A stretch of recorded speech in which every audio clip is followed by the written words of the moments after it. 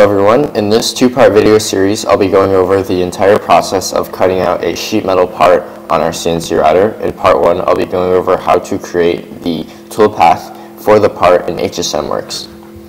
So the part we'll be making is this battery holder that I designed for Team 3863 for use on their swerve module, which looks like this.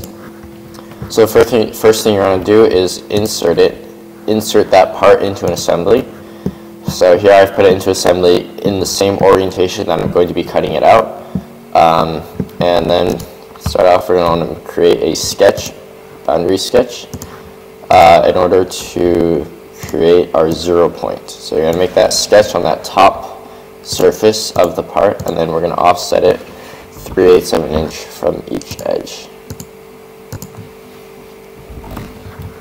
Just like that. And then we're going to want to create a coordinate system right on this edge, and this coordinate system will be the 0 point for our part when we zero it on the CNC.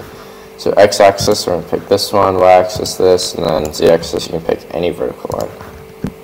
And just kind of reverse these until they line up properly to how it should be on the CNC. So on our CNC, the x positive is that direction, and the y positive is this direction, the x positive is this direction.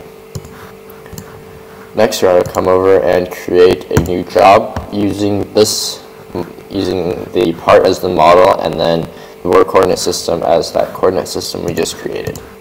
Just like that. And the first step we're going to take is to create some hole models in order to screw down this big pocket that we're going to cut out. Since we're using a contour to cut out this interior right here, it's going to leave a giant hunk of metal, which will damage your end mill if it's not secured down. So we're going to create a new part, not a sketch. Create a new part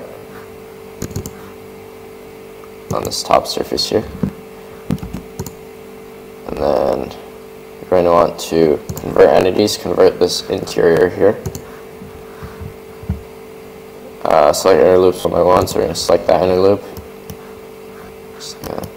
And then we're going to want to offset that by, doesn't really what value you pick, since we're going to delete that dimension and redimension it using some construction geometry. So we're going to create the bolt head, the screw head, which holds the part down, and that's the 3/8 diameter. And then we're going to want to draw out the end mill. So the end mill here, we use a 3/16 end mill, so you're going to leave about quarter inch of space for the end mill to run through, and then we just set that tangent. So this way, the end mill is going to have clearance around that bolt head so we don't run into it, but it's also at the furthest point out in order to keep the part secure. Next, we just want to draw a couple more, circle on each corner, and set those all equal to this 3/8 hole. And then you're going to select these edges and turn them into construction geometry. And this larger circle. Then I'm just going to extrude these 4 holes. Go up to surface.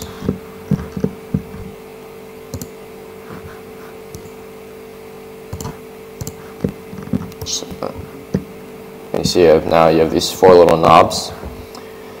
Then I'm just going to put a 3/16 diameter hole through all of these. So I'll just use Hole Wizard to place a point at each of these. And just like that. Now we have these 4 screw holes that we'll be cutting out along with all the other holes on here in order to hold down the part.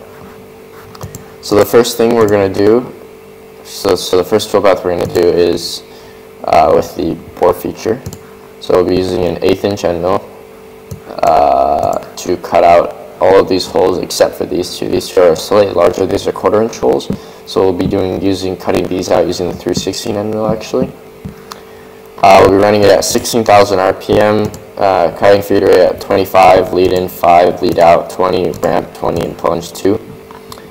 I like to set my plunge really slow because I won't actually be, the toolpath shouldn't plunge at all, and so if it does, for some reason it ends up plunging, we have time to react to stop the CNC. And then you just want to select every single hole.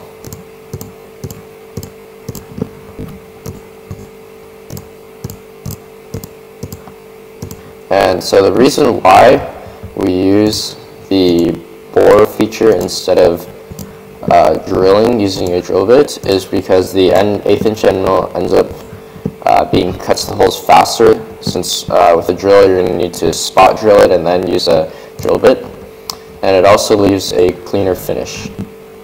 So just look at that, all the holes are selected, and then for our heights, clearance height, you just set that, the default is 0.4, and then for our retract height we're only going to go 1/2 inch from the stock top.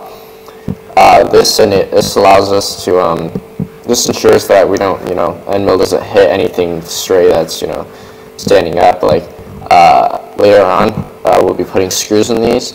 Screws in all these holes, we don't want the toolpath to hit those screws. And then for the bottom, we're going to want to go 50 thou under the whole bottom. This basically just ensures that the end mill cuts all the way through the hole.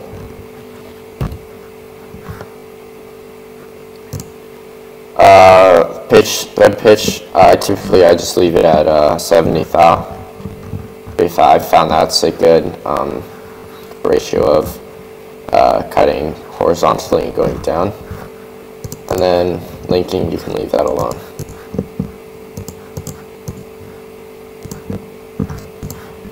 Next, we're going to want to cut out these 2 slots using the 1/8 inch end mill, so we'll be using 2D contour. Using the same tool at the same feeds and speeds. So I'm going to select the bottom edge of these holes. I'm going to hit reverse if the arrow is on the wrong side of that contour. Just like that. Same thing goes for the heights. We want that to be 1/2 an inch above the retract height. And then for the bottom height, we're going to go 50 thou under the material to ensure that the end mill cuts all the way through. Since this is a fairly thick material, we're going to be using multiple depths. We'll be taking 3 steps. So you have 1/4 inch of material, and then your 50 thou extra cutting on the bottom gives you a total of 0.3 inches that you need to cut down. So we just divide that by 3 to get 0.1 inch steps, 3.1 inch steps. And then we're also going to want to ramp the cutting. So we get 2 degrees, and then our ramp clearance height, we set that to 20 thou above the material. See here, it starts ramping at 20 thou above the material, and then it goes 3 steps down.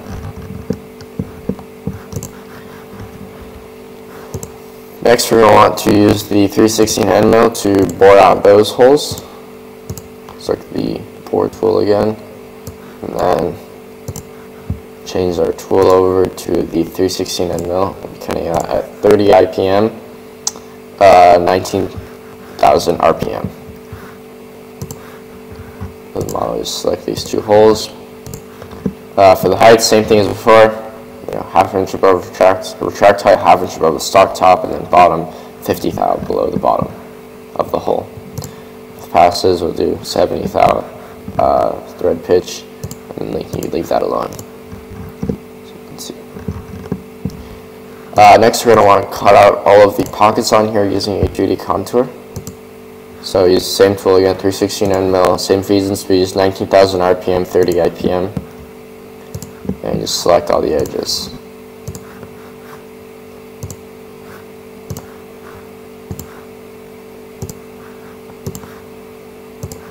And you want to make sure that you only select the interior edges, so that we want the end mill to cut out the inside pockets first, and then do an outline here.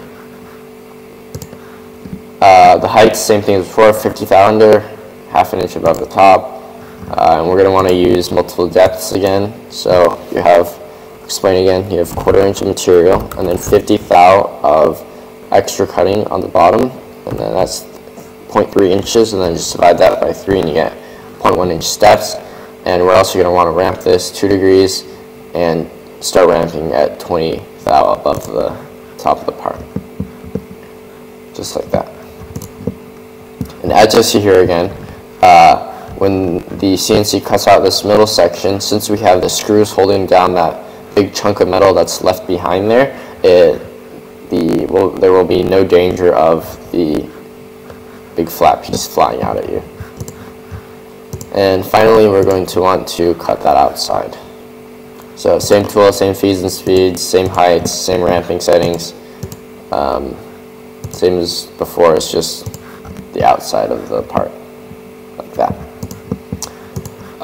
And then lastly, we're just going to post these. So we'll do both of these 1/8 inch toolpaths, we'll post those at the same time. And we'll post those, you just want to save those into your USB. So I'll just post them into the toolpath folder here. I'll name this one 1/8 end mill. This signifies that it's the first toolpath to run, and it is the 1/8 inch end mill. Next, I'm going to post these two programs. So this is going to be 2 second toolpath to run, and then 3/16 end mill. And then finally, we're going to do the outside. 3rd toolpath to run, 3/16 end mill. And I just want to put those on a USB and then take them over to the CNC to be cut in part 2.